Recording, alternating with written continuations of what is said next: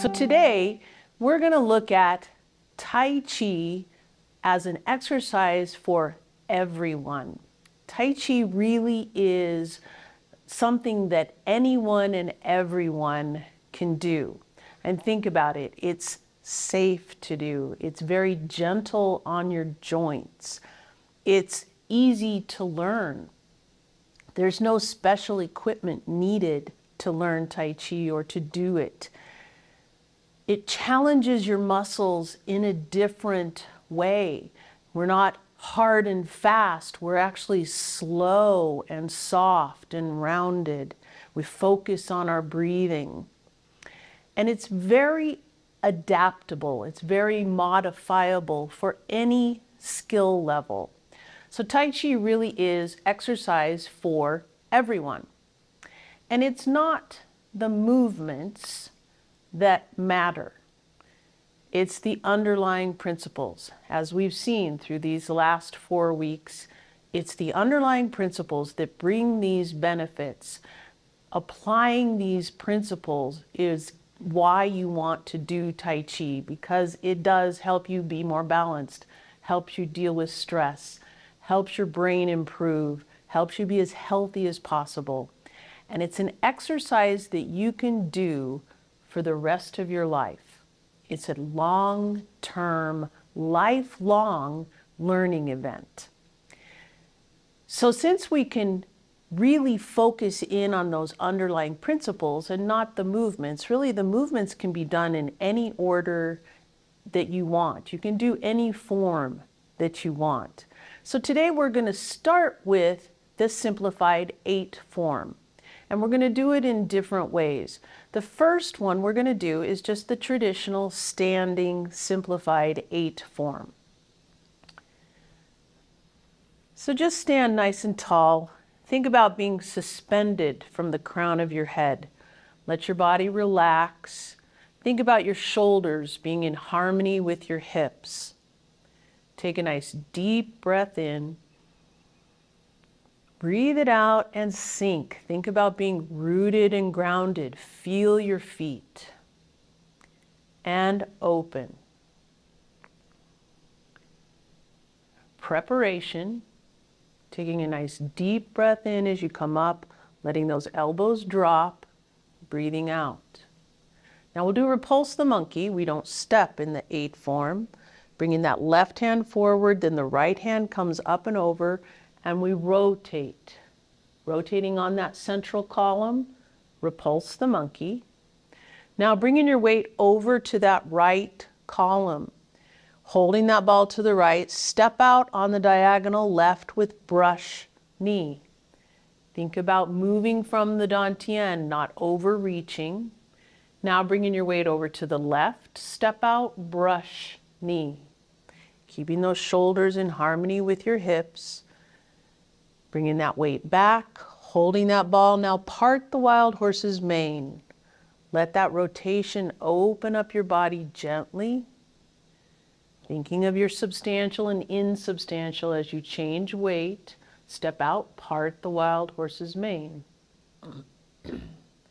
Now step back. We're going to do wave hands like clouds, stepping left for 2 steps.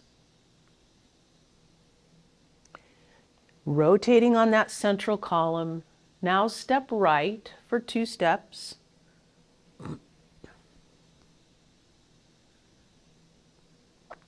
Then bring that weight all the way over to the left and lift your right leg into pheasant stance. Now bring the weight to the right. Let that left leg be insubstantial and lift into pheasant stance. Now bring the weight over to the left, and that insubstantial leg will kick. And then letting the left be insubstantial, kick. Bringing your weight over to the left, holding the ball, step out on the diagonal, ward off, lead with the dantian, grasp the bird's tail, roll back, rotate and press, pushing chi. Bringing your weight over to the left, Let that right leg come back, bring your weight over to the right, holding the ball to the right. Step out, ward off. Grasp the bird's tail. Roll back. Rotate and press. Pushing chi, bring that weight up onto that left, bring that right leg up, and then open up into return the tiger to the mountain. And close. Now the simplified 8 form is very simple. It's especially good in that it doesn't take up a lot of room. You can do the 8 form anywhere. You can do it in a park. You can do it in a very small hotel room. You can do it at the office. It takes time as you're doing it to think about those underlying principles. You might do the 8 form one time through thinking about leading from the dantian.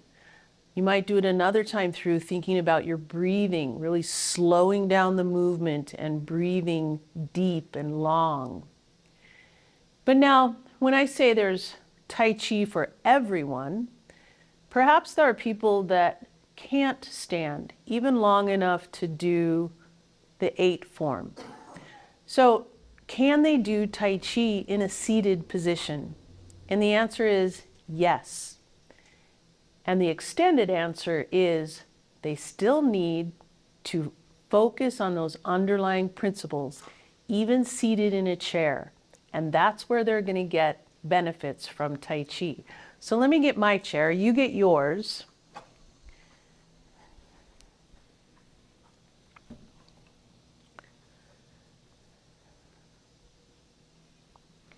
And when you sit in your chair, hopefully it is one without arms, but you can still deal with arms if you have that. I want you to sit forward on the chair. In other words, don't sit back, leaning back against the chair. Okay, sit on the very edge and bring your feet a little bit forward so that your legs are at a 90-degree angle. Thinking about columns. When you're teaching, when you're helping someone in a chair do Tai Chi, you want to talk about their columns. One straight down the center of their body, one through each shoulder, through each hip. We want to keep those columns intact. We want the shoulders to be in harmony with the hips. In other words, we don't want to have a posture like this and we don't want to have a posture like this. We want a nice, strong, as if we're suspended from the crown of our head, letting our body fall naturally into a good alignment. So from this position, just think about taking a nice deep breath in, breathing out, let your hands fall beside your hips, let the hands be nice and soft. Think about being rounded as you come up in your preparation, breathing in and breathing out. Rotating, doing your repulse the monkey. Think about those delicate ladies' wrists, keeping your joints nice and soft and open. Now holding that ball to the right, step out gently with your left foot, kind of on the diagonal, and come forward with brush knee. Now notice I'm not brush knee where I'm breaking my columns. I am thinking about moving a little bit to my left over this left leg with my dantian, but I'm not pushing with my hand. Now bring that left foot back, hold the ball to the left, step out with the right, and brush knee. Bringing that weight back, holding the ball to the right, step out left, and part the wild horse's mane. Think about rotating as much as you can, then bringing that left foot back, step out right, part the wild horse's mane.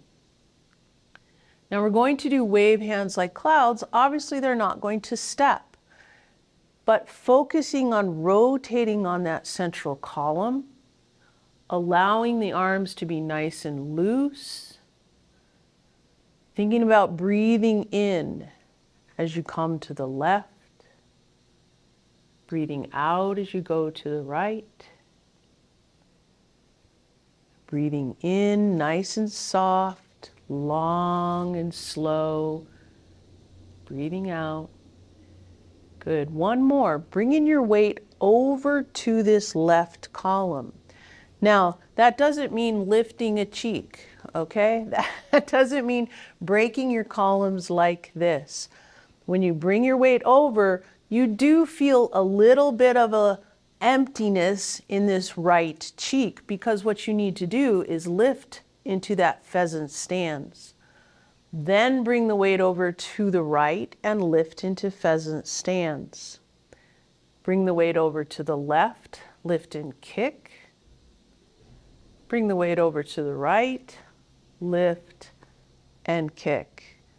Now holding the ball to the left, step out with the right and ward off.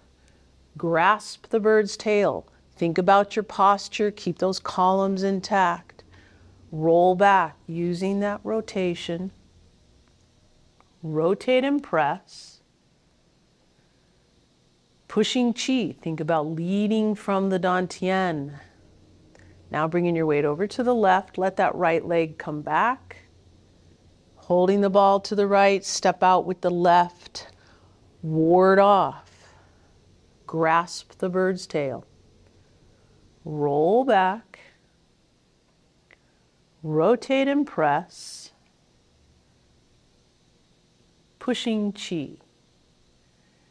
Good. Bringing that left foot back, open up the right, open up your body, nice and relaxed. Return the tiger to the mountain, reaching forward, and then coming into your close.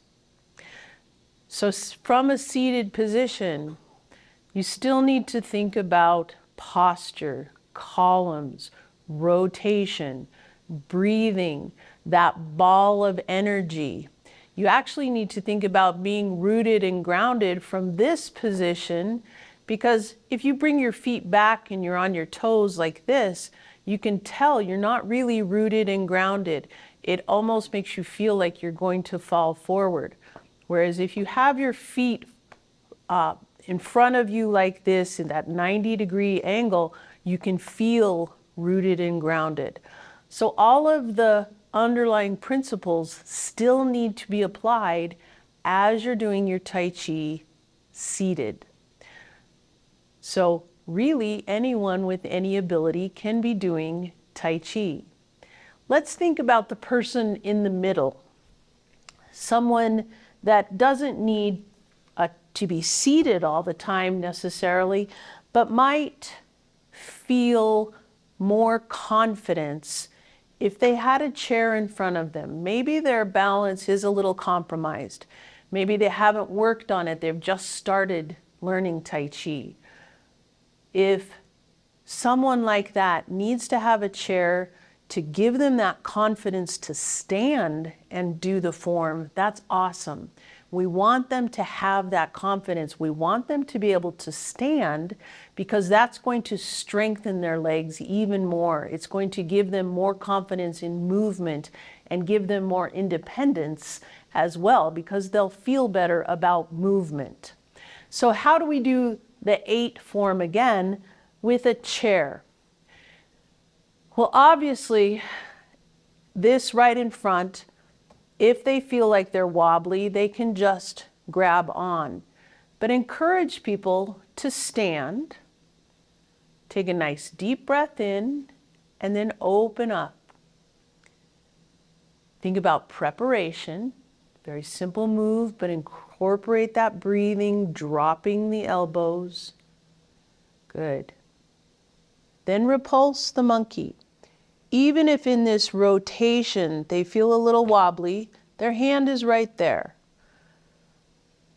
But that's the beauty of Tai Chi and the lifelong learning, is you do it over and over again and you see the improvement. Now bringing that weight over, teaching about columns, weight shift, substantial and insubstantial, holding that ball to the right, can step out left, a small step, brush, knee. But look at this, as they do their brush knee, hopefully they can do that, but if they need to grab onto the chair, it's right there. Thinking about your substantial and insubstantial, bring your weight to the left, step out on the diagonal, and brush knee. Bringing that weight back to the left, step back with the right, step out, part the wild horse's mane. Try to incorporate that rotation. Bring the weight back to the right, bring your weight to the left, then step out, part the wild horse's mane. Then wave hands like clouds. You have the option to do wave hands like clouds without stepping. They can stand just here, or they can attempt with the rest of the class to step, because it's only 2 steps and that chair is right there, right? And then as they come back, then they're behind their chair again. Bringing that weight to the left, come into pheasant stance. This, perhaps if they're close to the chair, they might need to open up their knee just a little bit to the side, that's fine. But they actually have that chair there to help with pheasant stance. Pheasant stance. Remember that they can still do pheasant stance with their foot on the ground as well. They don't have to lift that high. Then kicks. You will probably need to kick to the outside, but that's okay. Turning so you can hold on to the chair and kick. Then bringing the weight to the left, stepping out on that diagonal, ward off. Grasp the bird's tail. Roll back. Rotate and press. Pushing chi. Bringing the weight to the left, bring it back to the right, holding that ball, step out, ward off, grasp the bird's tail, roll back, rotate and press, pushing chi. Now with return the tiger to the mountain, I would encourage them to step back and then open up to the right so they can return the tiger to the mountain and then close. So I'm going to get rid of my chair now. And thinking about how many benefits there are to Tai Chi, and the fact that we're able to make this wonderful form of exercise accessible to anyone and everyone. We want them to get the benefits by learning about the principles, by being able to experience that relaxation, that stress relief, by improving their balance, even in a seated position. Everything is accessible with Tai Chi. Now let's do the 24 form. And I want you to think about, as we do that 24 form, you can actually do that from a seated position. You don't do the turns. You obviously don't move forward and back. You don't go backwards. But all of that can be modifiable for someone to learn in a chair. So don't limit the learning opportunities to just a simplified 8 form. You can expand it and help people challenge their brain even more.